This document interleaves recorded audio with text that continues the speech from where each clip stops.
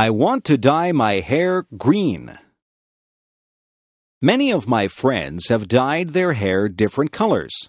I don't mean normal hair colors like brown or black. My friends have dyed their hair orange, purple, and blue. I told my mother that I would like to dye my hair green. I explained to my mother that I would only use food coloring. The green would not last forever. My mother said that dyeing your hair was a silly fad. She said that I would not look good with green hair. I said that if I couldn't dye my hair green, maybe I could get a nose ring. My mother said no. I said that maybe a tattoo on my arm would be nice. My mother said, no way.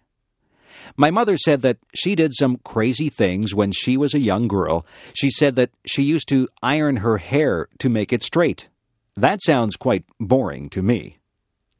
My friend Joan came over. Her hair is dyed bright pink.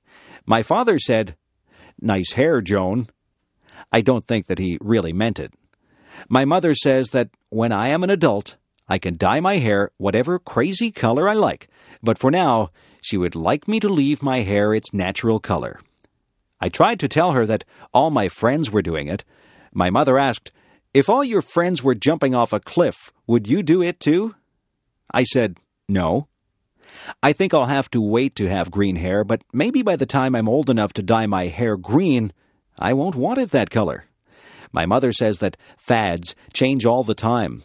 One day, something might be popular, and the next day it's not in style at all. I'll just have to live without green hair for now. I wonder what the fad will be next month. Why do people dislike other people? Some people don't like other people just because they look different. I think that is silly. I don't think that it is fair to judge someone by the way they look. Some people look very nice, but they are mean or cruel. Some people look very ordinary, but they are incredibly nice. I remember when I was in grade 1. I saw a girl across the room. She had a mean look on her face. I thought to myself that she was probably not a very nice person. I stayed away from her and played with the other children.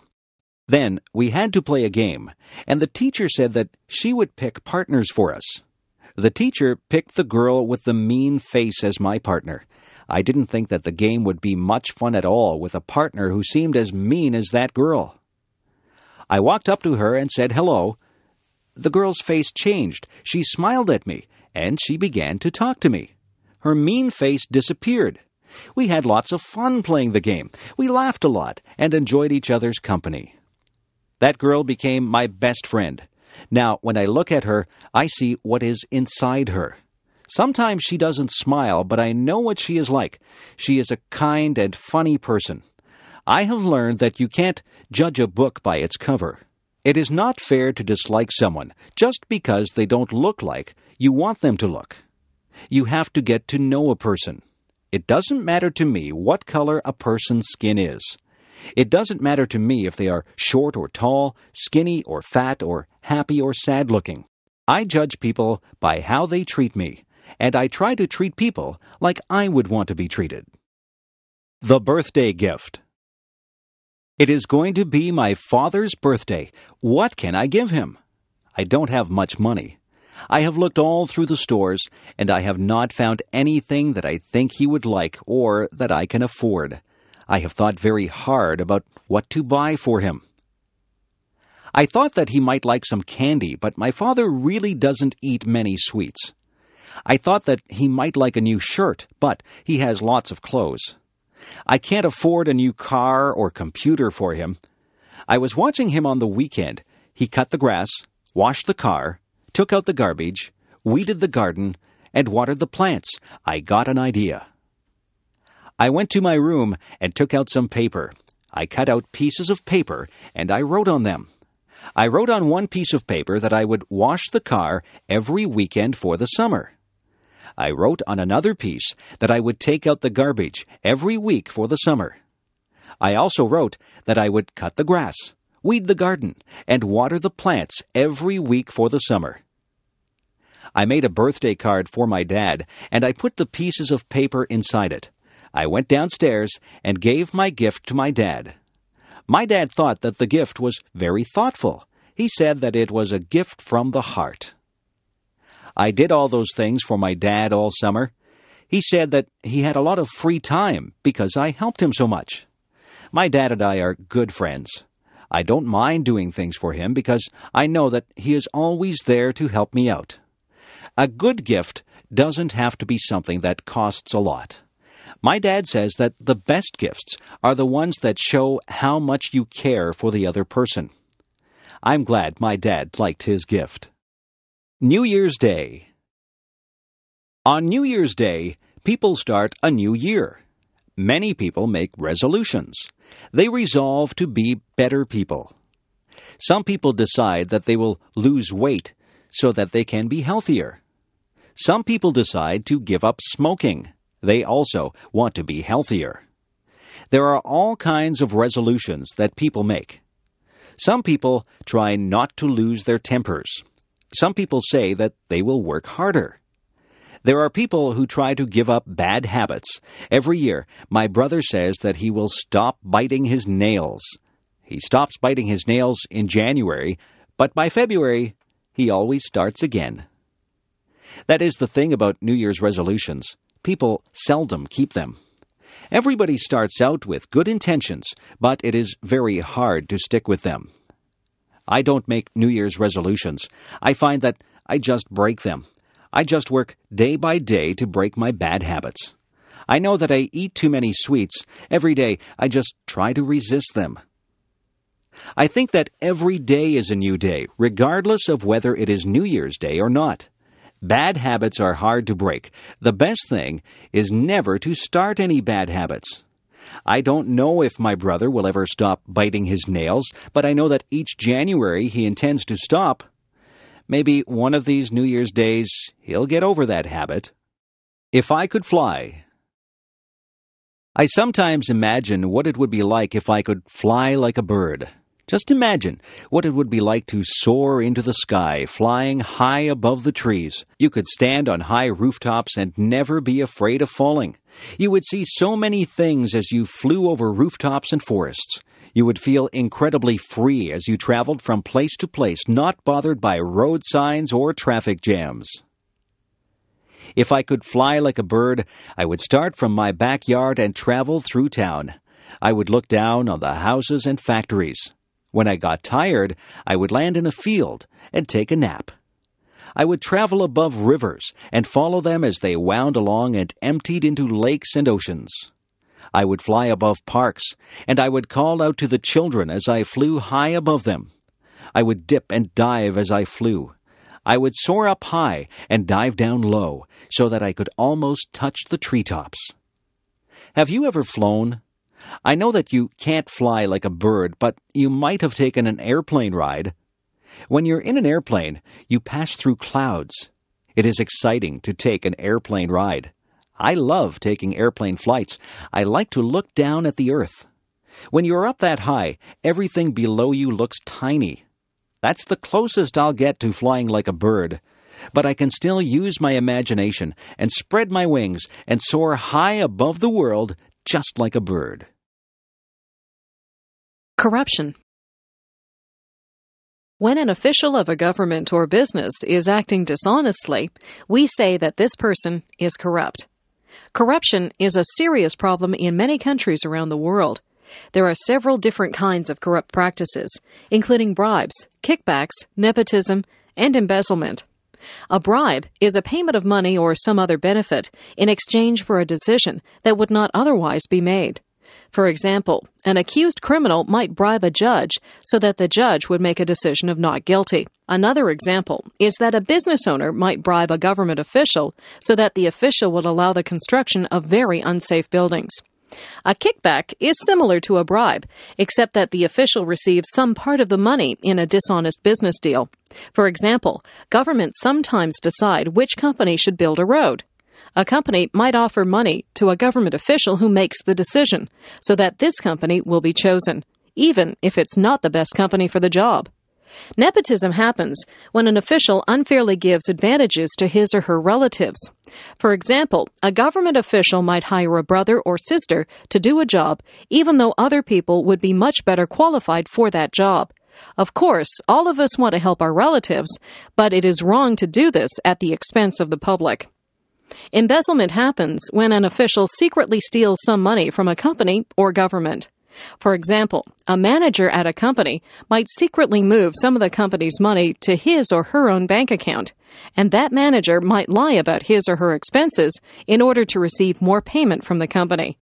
Corruption has very bad effects on people in several ways. Sometimes it can lead to very dangerous situations. One example of this is when unsafe construction projects are approved by officials who have been bribed. Another example is when criminals are freed as a result of bribes. Also, a country's economy can be damaged by corruption. For example, if companies must pay bribes in order to do business, then they may decide to leave the country. Also, if people's tax money is stolen by corrupt officials, this makes the people poorer. In addition, when company officials are corrupt, it makes the company less able to compete with other companies. How can corruption be stopped? An important step is for each person to decide not to act in ways that are corrupt. People must agree to take this problem seriously.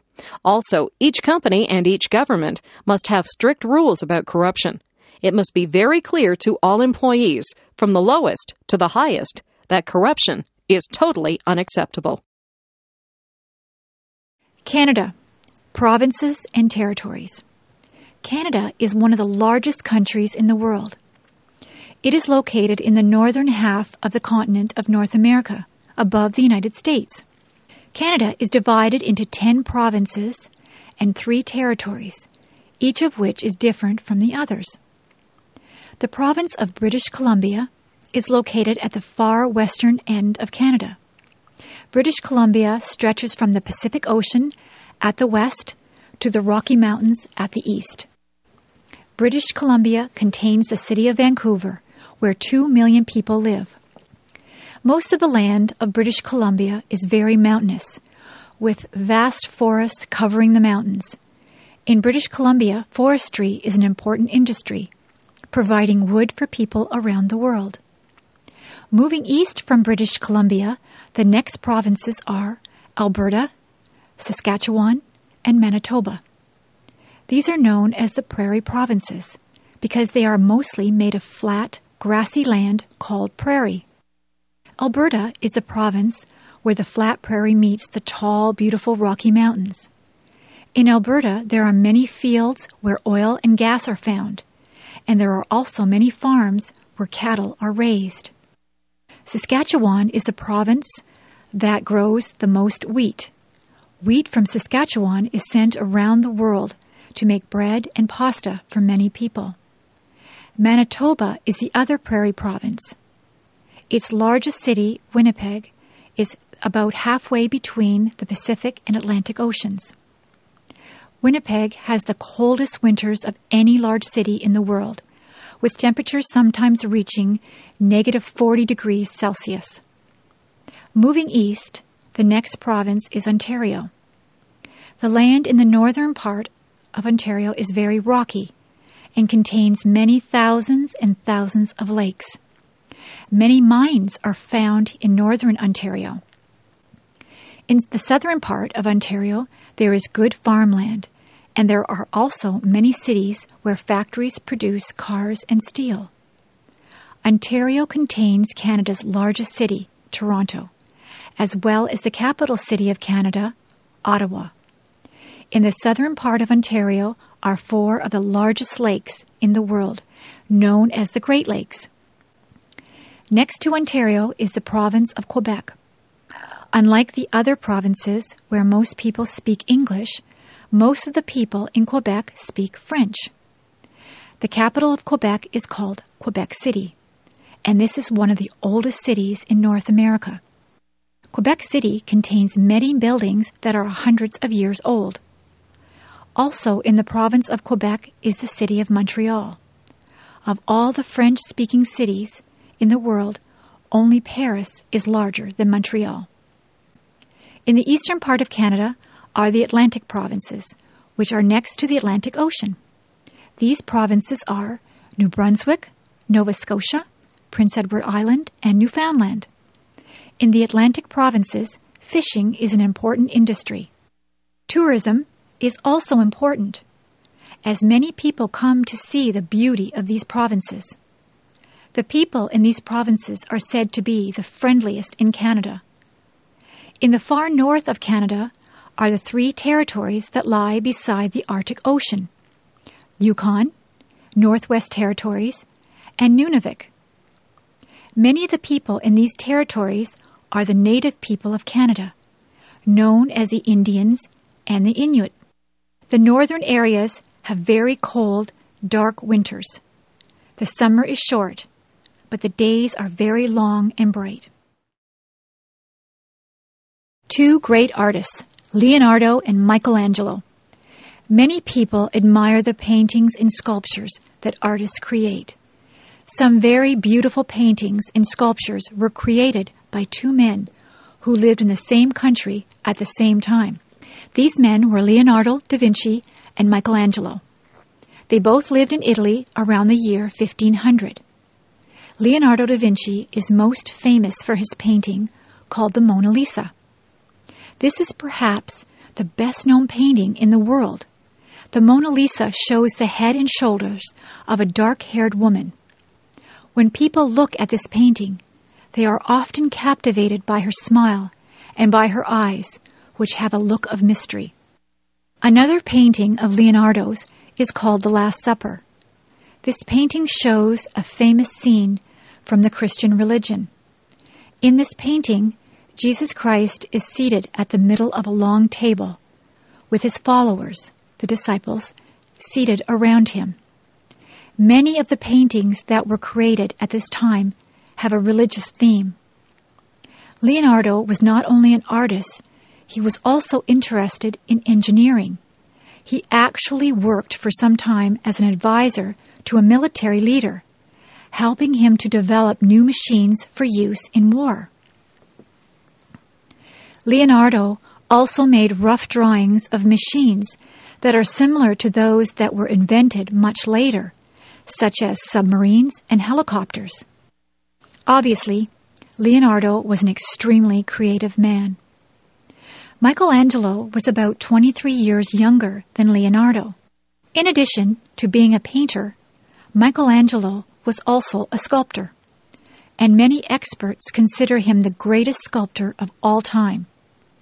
One of his most famous sculptures is David, which is a statue of a young man who was a famous figure in the Bible. Another great sculpture of Michelangelo is called the Pieta.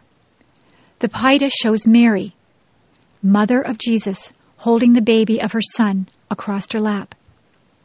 Michelangelo is also famous for painting the ceiling of a church known as the Sistine Chapel.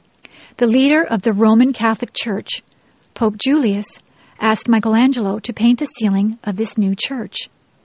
This project required many years of hard work, and the Pope complained that it took too long.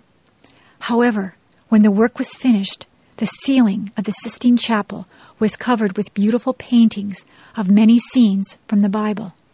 Fortunately, many of the works of Leonardo and of Michelangelo can still be seen today in art galleries of Europe. During the past 500 years, the color of the paintings had faded somewhat, but in recent years, some work has been done to restore the paintings to their original appearance. The Vikings. About 1,000 years ago, people known as the Vikings were known and feared throughout Europe. The Vikings were the people of the northern part of Europe called Scandinavia, which includes the modern countries of Denmark, Norway, and Sweden. The Vikings made their living by farming and fishing. However, by about the year 700, they began making attacks or raids upon towns along the coast of Europe in order to steal the wealth of those towns. The Vikings made their attacks very quickly and without any warning. They were very cruel to the people of the towns they attacked, and they sometimes destroyed the towns by burning down the buildings. In some parts of Europe, the local kings would often fight against the Vikings.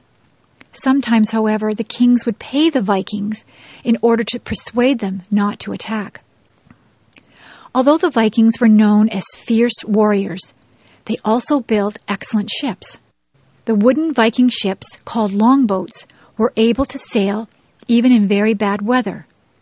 Many Viking longboats were about 20 meters long, but some were nearly 90 meters long.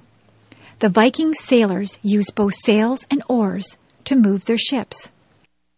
The Vikings traveled across a large area. They made many of their attacks in Britain, France, and Germany, but sometimes sailed south into the Mediterranean Sea. Other Vikings moved to the east and then south along the rivers of Russia. Some even went as far as the area that is now the country of Turkey. In some places, the Vikings decided to stay. Many Vikings settled in England and in France, and eventually they mixed with the local people. Other Vikings settled in Russia and also mixed with the people there. The most famous travels of the Vikings were in the Atlantic Ocean. Vikings sailed westward to the island of Iceland, where many of them stayed. Today, the people of Iceland were descended from the Vikings. Some Vikings sailed further west to the cold island of Greenland. Vikings lived in Greenland for several generations, but eventually they died out. Some Vikings had gone even further west and reached the Canadian island of Newfoundland. The Vikings only stayed for a few years, but they had reached North America about 500 years before Christopher Columbus. Gradually, the Vikings became converted to the Christian religion. They also stopped raiding the towns of Europe, and instead of fighting, they began trading with their neighbors. Today, the Scandinavian countries are known as very peace-loving nations. William Shakespeare. There has been many great writers in the history of English literature, but there is no doubt about which writer was the greatest. Many people consider William Shakespeare to have been the best writer who ever lived. William Shakespeare was born in the town of Stratford, England, in the year 1564. When he was a young man, Shakespeare moved to the city of London, where he began writing plays. His plays were soon very successful and were enjoyed both by common people of London and also by the rich and famous. In addition to his plays, Shakespeare wrote many short poems and a few long poems. Like his plays, these poems are still famous today. Shakespeare's most famous plays include Romeo and Juliet, Macbeth, Hamlet, King Lear, Othello, and Julius Caesar. Usually, Shakespeare did not invent the stories that he told in his plays. Instead, he wrote his plays using stories that already existed. However, Shakespeare's plays told these stories in a more interesting way than ever before. Some of the stories were tragedies, some were comedies, some described historical events. In his plays, Shakespeare revealed a very wide knowledge of many areas of life. The characters in his plays discuss many different topics, often with the knowledge of experts. But what is even more impressive about these plays is Shakespeare's use of the English language. His vocabulary was very large, and Shakespeare seemed to have introduced many words to the language. Also, many of the phrases that are said by Shakespeare's characters are now used in everyday conversation. Today, writers often use quotations from Shakespeare's plays in their own works. But perhaps even the most impressive features of Shakespeare's plays are the characters within them. The many characters in his plays seem very different from each other, but they seem very realistic. The emotions they feel, the words they say, and the actions they perform are all easily understood.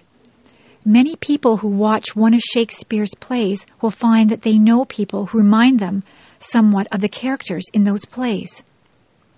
Shakespeare died in the year 1619, but his writings are still popular today, 400 years after they were written. The poems and plays were greatly admired by experts in literature, but also by people in general. Each year, hundreds of thousands of people enjoy attending performances of Shakespeare's plays. No other writer in the English language has remained so popular for such a long time. Chinese people in North America. In recent years, many people have moved to North America from China, but many people do not know that Chinese people have a long history in Canada and the United States. During the 19th century, both Canada and the United States were rapidly expanding to the west, toward the Pacific Ocean. In those days, there were of course no cars or airplanes to allow people and goods to move across the land. Instead, the best method of long-distance transportation was the railroad. Railway trains could move quickly across the countryside. However, there was one problem. Before the railway trains could run, railroads had to be built across very long distances. To build the railroads was a very big job. Many men would be needed because the distance was so long and the land was so difficult, with many mountains and rivers to be crossed. For the men who owned the railroad companies, it would have been too expensive to hire Canadian or American men to build the railroads, because those workers would only work for high wages. The railroad owners decided to get workers from overseas. Many Chinese men were willing to work for low wages because they were very poor. These men would work very hard and send much of the money back to their relatives in China. Thousands of Chinese men were brought to North America to work on the railroads. They did good work, but their employers treated them badly. The workday was very long, and working conditions were very unsafe. Many Chinese men died in accidents while constructing the railroads. Some Chinese women also came to North America, but there were many more men than women. After the railroads were completed, by about the year 1900, very few Chinese people were allowed to come to North America. Most people in Canada and the United States were not familiar with Chinese people and did not want strangers to come to their countries. Any Chinese person who came to North America had to pay an expensive tax. This made it difficult for Chinese men to bring their wives and families to join them in North America. Later, the governments of Canada and the United States made Chinese immigration illegal. Eventually, the people of Canada and the United States realized that their laws had been unfair. They changed the rules so that Chinese people could immigrate in the same way that people from other countries could do so. In recent decades, many Chinese people have moved to North America and have formed a very lively and successful community. Many cities, such as Toronto, Vancouver, San Francisco, and New York, have been enriched by Chinese culture. Chinese people are now very prominent in North America, just as they were many years ago. The history of the English language. Most people know that the English language is spoken by millions of people around the world. However, few people are aware of the history of the English language. Today, English is one language, but in some ways, it's a mixture of many different languages. The English language is most closely related to a group of languages called the Germanic languages. This group also includes languages such as German and Dutch. About 1,500 years ago, these languages were not yet distinct from each other. Some of the people of Germany and the Netherlands then moved to England. Those people were called the Anglo-Saxons, and their language then evolved into English. Most of the basic words of the English language are derived from these very old Anglo-Saxon languages. For example, words for the parts of the body, for numbers, and for animals are mostly Anglo-Saxon words. Some new words were brought to England over 1,000 years ago by people who came from the Scandinavian countries of Northern Europe. Many words that begin with the letters SK, such as skin and skill, are Scandinavian words. A major change happened in the English language after the year 1066. In that year, England was conquered by a king from the northern part of France.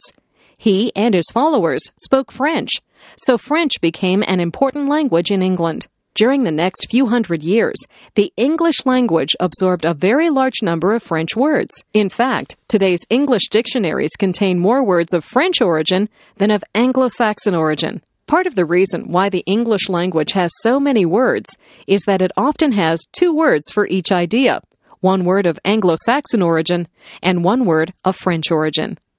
Many more words entered the English language a few hundred years ago when science and technology became more widespread. Most scientific and technical words are derived from words of the ancient languages of Latin and Greek. Because there are so many of these scientific and technical words in the English language today, the influence of Latin and Greek has been quite large. Other languages have also contributed many words to the English language. Some words have come from the Celtic languages, spoken in Ireland, Scotland, and Wales. Many words have been added to the English language by immigrants who came to North America from various countries of Europe. Also, many more words have been adopted from the native languages of North America, Australia, and the Pacific, and from the languages of the peoples of Africa and Asia. All of these words have made English a very interesting language. African slavery in the Americas. One of the most tragic parts of the history of North and South America is the period of African slavery. For hundreds of years, many people were taken from Africa by force to work in the fields of many different countries in North and South America. When Europeans first came to the Americas, some of them realized that they might make money by growing crops and selling them in Europe.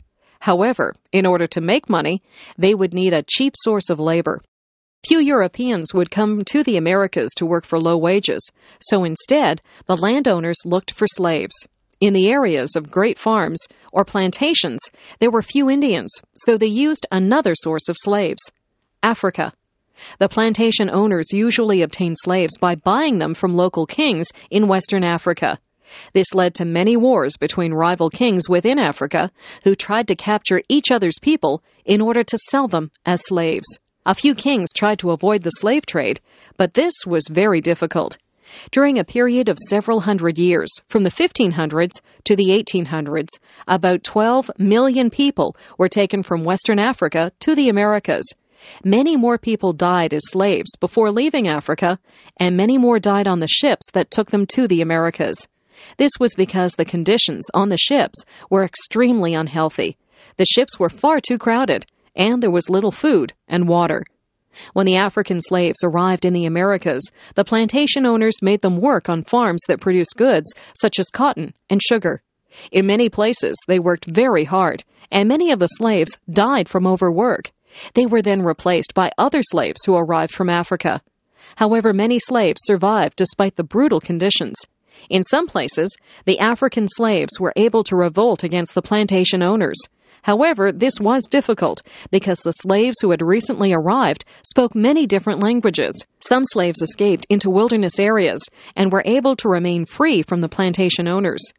As time went by, many people in Europe and in the Americas realized that slavery was wrong.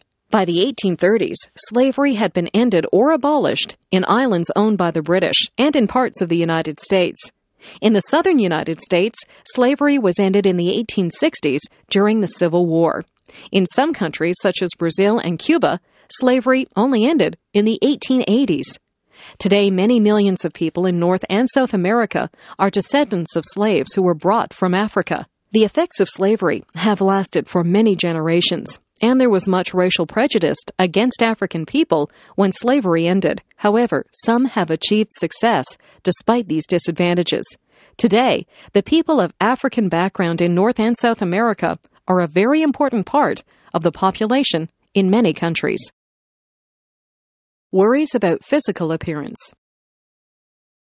Most people would like to have an attractive physical appearance, but some people become very worried about the way they look. This can sometimes lead them to do things that are unhealthy. For example, many women believe that they must be very thin in order to be attractive. They see pictures of fashion models who are very thin and then believe that an attractive woman must look the same way. However, many men prefer the appearance of women who are not so thin. In order to become thin, some women try to reduce the amount of food that they eat. When this is taken to an extreme, a woman might eat far too little food to remain healthy. Her weight may become dangerously low as she tries to become thinner and thinner. This condition is called anorexia, and it affects many thousands of women in Western countries. Anorexia is one of several conditions known as eating disorders. Another eating disorder is called bulimia. A woman who has bulimia will sometimes eat large amounts of food, but then will try to eliminate the food by vomiting. This is intended to prevent any weight gain, but it is also a very unhealthy behavior. Unfortunately, some women are concerned about being very thin, but some women have different concerns related to the appearance of their body. For example, some women believe that their breasts are not large enough and will undergo surgery to enlarge their breasts. In this surgery, some artificial substance is implanted inside the breast to make it larger. Many women have had this surgery, but many of them have suffered serious health problems as a result. In recent years, many men have also become very concerned about their physical appearance. For example, some men believe that they must become very muscular in order to have an attractive appearance. To achieve this appearance, some men use drugs called steroids, which make it possible to gain large amounts of muscle. However, steroids can have very unhealthy side effects. In addition to drugs, some men have used surgery to change their physical appearance. For example, some men have had implants to make their arms, legs, or chest appear larger. It is unfortunate that so many people feel so unhappy about their physical appearance and that they do unhealthy things to change the way they look. Of course, everyone should try to be healthy, but people must also learn to accept their physical appearance. Many different body types can be attractive, but there is no single ideal body type. There is no need to use unnatural methods of changing one's body. Physical fitness. In modern society, many people find that they do not get very much exercise. They travel by bus, train, or car, and they can move up or down in elevators. They have machines that do most of the heavy work that was once done by people. However, exercise is important for staying healthy. A person who exercises frequently will be physically fit. There are different aspects of physical fitness. One important element of being physically fit is called cardiovascular fitness. The word cardiovascular refers to the heart and lungs. If one's heart and lungs are in good condition, then one can exercise at a steady pace without soon getting tired. To develop cardiovascular fitness, it is important to perform some exercise that makes one's heart beat quickly. For example, a person can improve cardiovascular fitness by riding a bicycle, by running, by swimming, by rowing, or even by walking quickly. Some people go to special places called health clubs or gyms where they can use different exercise machines to develop their cardiovascular fitness. But many people improve their cardiovascular fitness by playing recreational sports such as tennis or soccer, or by dancing vigorously. By having good cardiovascular fitness, one is less likely to suffer from heart disease. Of course, there is one way to improve cardiovascular fitness that does not involve exercise. Stop smoking. Another important aspect of physical fitness is called flexibility. Flexibility refers to one's ability to stretch comfortably. For example, a healthy person should be able to touch his or her toes without bending the legs. People can perform various stretching exercises to improve flexibility. By being flexible, a person can avoid injuries that might otherwise affect their body. Yet another important aspect of physical fitness is the strength and endurance of one's muscles. Many people suffer from injuries that result, in part, from weakness of the muscles. Muscular strength and endurance can be improved by a variety of exercises. Some of these exercises involve lifting a weight, but other exercises simply involve pushing or pulling against the weight of one's own body. One example is an exercise called the push-up. In this exercise, a person lies on the floor with the face pointing down. The person bends his or her arms so that the palms of the hands are on the floor, next to the shoulders. The person then pushes with his or her arms, lifting the upper part of the body above the ground until the arms are straight.